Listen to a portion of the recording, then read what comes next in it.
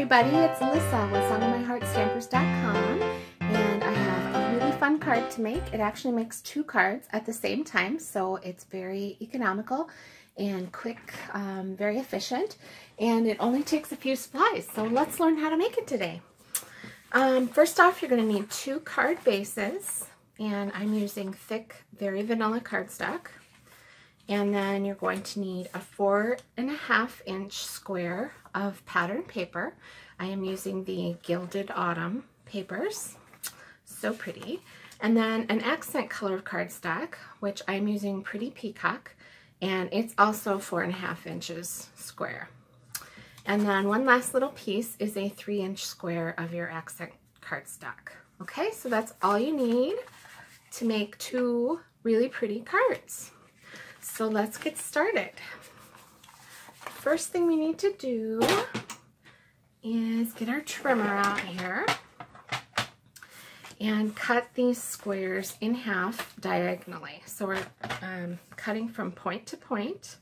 So line up the points in the track of your paper trimmer and slice. Okay, so we're getting beautiful triangles. And do that to all three of your squares, the two large ones and the small 3-inch square. Okay, so that's all the cutting. Get the trimmer out of the way. And then here's our pieces for each of the cards. So we fold our card bases. You can score them in advance or just do it, eyeball it like I do. But make sure the crease is nice and sharp. Use your bone folder or the edge of a clean stamp block to make a nice sharp crease.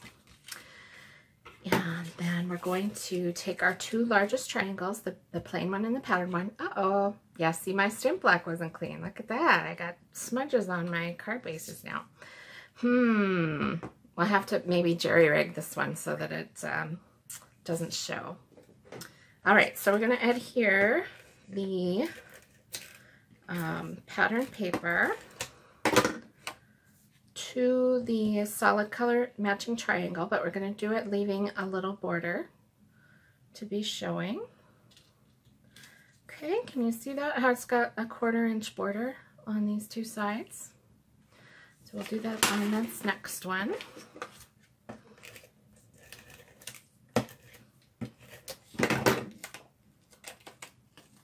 A little overzealous with the seal there. It sticks so much better than the Stampin' Snail did that I still put way too much on even after, you know, a couple months of working with it. Okay, so there's our two big triangles, and we're going to put our card base. Let me see. Well, I think I can move this piece down far enough to cover up that smudge. So we'll continue, but I'll show you how it's supposed to go first. So we've got our piece with the mat, and you're going to adhere the mat to the card.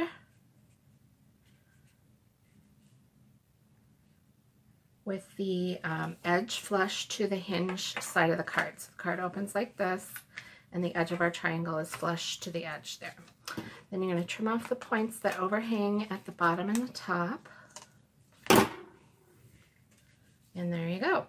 Now I like to poke a little dimensional under there to give that some texture popped up from the back of the card.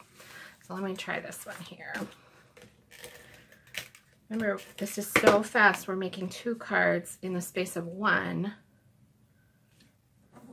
I'm going to purposefully pull that one down so that I can cover up my smudges.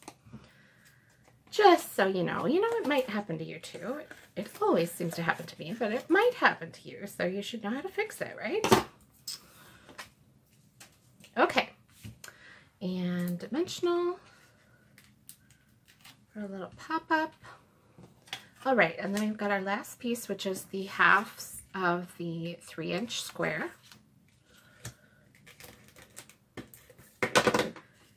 And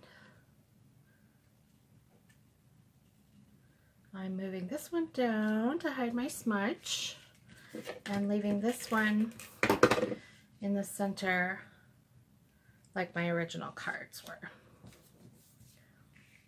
All right. Wasn't that fast? Just amazing. So I've used the oak leaf stamp from Gilded Autumn, or Beautiful Autumn. I'm sorry, the stamp set is called Beautiful Autumn. The papers are called Gilded Autumn. And the leaf punch pack. And I'm punching out cute little oak leaves. Isn't that sweet? Now at first glance that punch pack is expensive, but if you look at it, you get 3 medium-sized punches in one punch pack. So if you look at the bundle with the stamp set, yes, it is expensive, but you are saving 10% and you're getting 3 medium-sized punches. So you got to remember there's a lot of value there. Let's see. We can stamp now. Some people would say stamp before you. Adhered the cardstock. That was probably wise. I'm going to put this one up here because I have less room down in the corner thanks to my smudge. I like to live dangerously, so sometimes I stamp after I have, where's my thread? Oh, there it is. After I've already adhered things down. Okay, then linen thread double bow.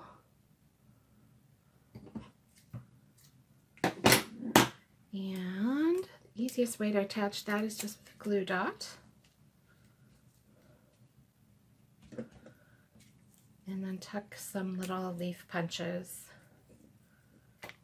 Let me see. I'm going to pop this one up on a mini glue dot. Or, I'm sorry, a mini dimensional. So we have lots of dimension there. There we go. So that was what, 5 minutes maybe? And we made 2 beautiful fall cards that say, "My heart is grateful for you." And again, it's from the Beautiful Autumn stamp set. And quick little technique, just cutting the squares into diagonals. And that's it. One last leaf. And we're done. Fun! Look at that. I have 4 cards made already today. I feel very thrifty. This is funny. It's like one of these things is not like the others. Oh well, the person I send this to will have no idea that that's why this card is different, right? She won't even know that it's different. All right, I hope you enjoyed that trick. Thanks for watching.